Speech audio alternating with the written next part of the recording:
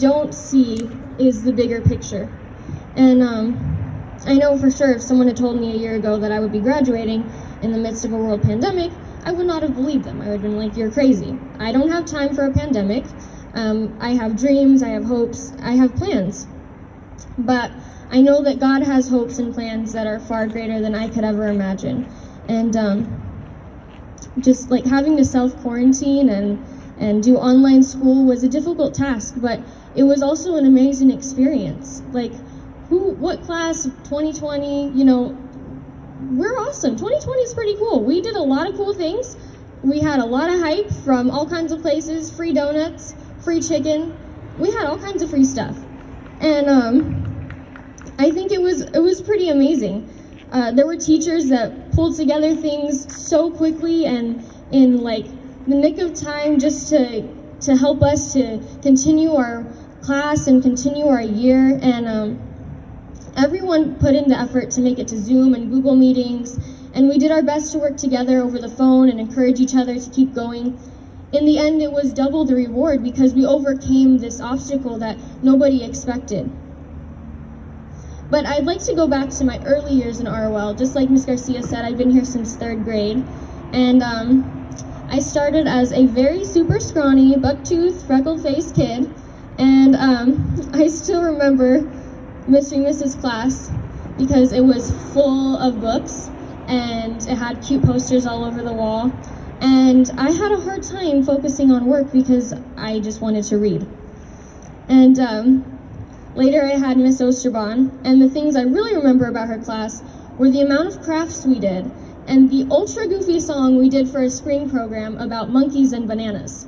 I don't know what that was about, but I also remember Mr. Paulman. He was my first just Bible teacher, and I remember we had very many debates, and it was good. It helped me to grow and to realize what I believe and what's important to me, and that if someone else doesn't agree with me, I can still believe that and listen to them and still know what I believe and not let anyone else take that away. And so Miss Garcia has been my teacher since 7th grade, and she made every year amazing. She gave, like she said, many lectures. There were some funny ones, many serious ones, but she has poured her entire life into this school and to the students here, and I think many times she doesn't get the credit that she deserves. So, Ms. Garcia, you are amazing, and thank you for everything. You definitely deserve that. And then Mr. Nunes put in so much effort into teaching history, and I've enjoyed sitting through his many slide presentations. You can tell how passionate he is about the past. And Mrs. Lane was the best Spanish teacher ever, always patient and ready to help for this little gringa. And from the beginning, my #1 teachers have been my parents. They taught me all I know about God's love for me and how to live my life for Him. And they're my greatest mentors and the most loving parents. I love you guys so much.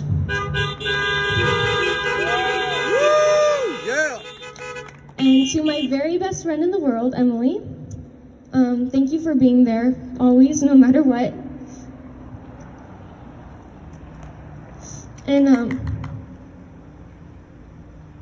Noah and Connor, you're my biggest supporters and sometimes my biggest opponents, but I love you guys so much and I appreciate all that you've done for me. And to all my family, I know that some of you guys aren't able to make it, but you guys have encouraged me and supported me in everything that I do, and I really, really appreciate it, and I love you guys so much. You've been there since I was a wee little lass, and now here, still slightly wee little lass, but I'm growing. And I really do love you all. And to all my friends, you have been the greatest joy, always there to have fun and be encouraging and just make life better and a a lot better to have. And then there's something about the family that God gives you. Those who are far from related, but have always been there through every trial. Pastor and Sue, and every person in the church that has been there to support me and my family, thank you guys, and I love you. As I look back on all these people in my life, I realize that no matter the struggle, the difficulty, or pandemic, God will always provide. He has never left me without hope, and I know that Jesus Christ is the reason I stand up here today, because he gives me strength, and he takes my fear. He gives me hope when the world around me screams that there is none. All my academic achievements, my talents and successes, I owe to God. And even when the road was hard, I could lift up my eyes to a God who carries it all. Thank you, guys.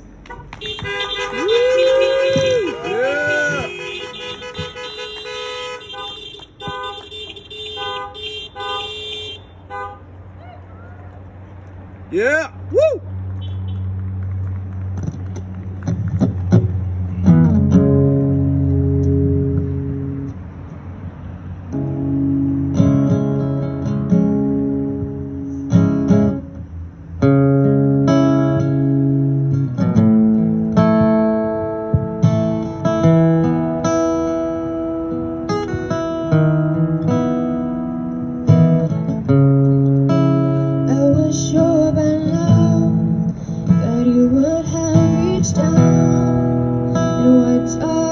Tears away, stepped in and saved the day.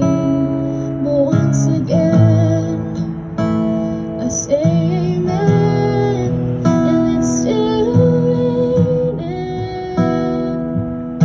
And as the thunder rolls, I barely hear you whisper through the rain, I'm with you. And as your mercy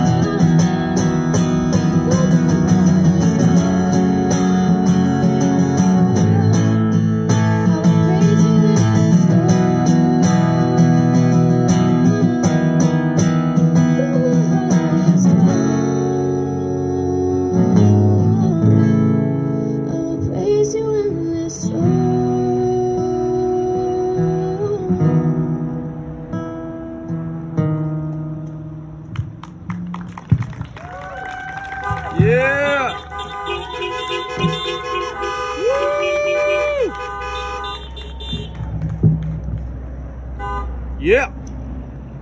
You will never, ever be at another graduation like this, I don't think, where God is glorified and praised through the one senior we have graduating. And I just want to say again, if you're missing anything in your life right now, talk to Bethany, because she will share the joy of Jesus Christ with you. And I just want to say right now, Bethany, if you want to step up front, Mr. Nunes is going to present your diploma, so if anyone wants a picture.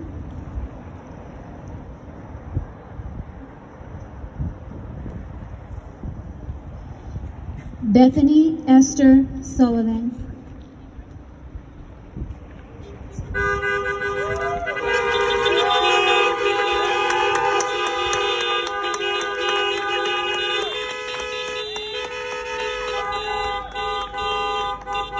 And now, Bethany, you're going from a high school graduate to an adult. So would you turn your tassel?